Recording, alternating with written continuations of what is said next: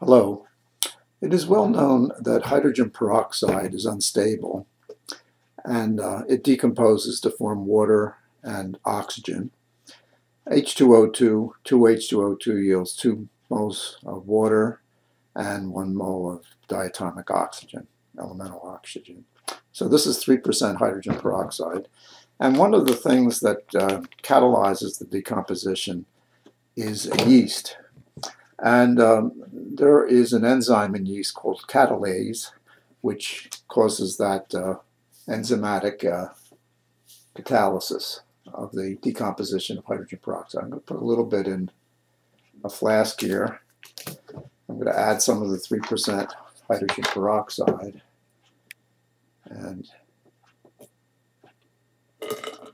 right away you can see it's bubbling. Let me add a little more. I'm going to keep bubbles and going over, and I'm going to work fast.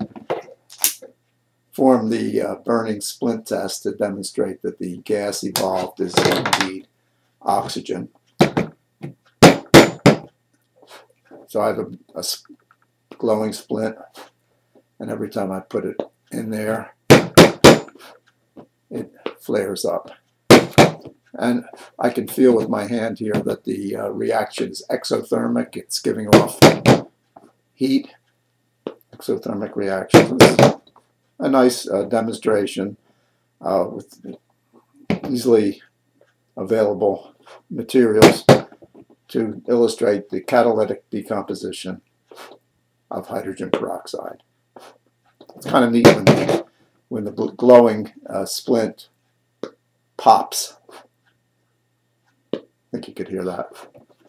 So this is a nice little demonstration to illustrate the catalysis using an enzyme in yeast and the glowing splint test to illustrate the production of oxygen when hydrogen peroxide decomposes. Thank you for your attention, and I'll see you next time.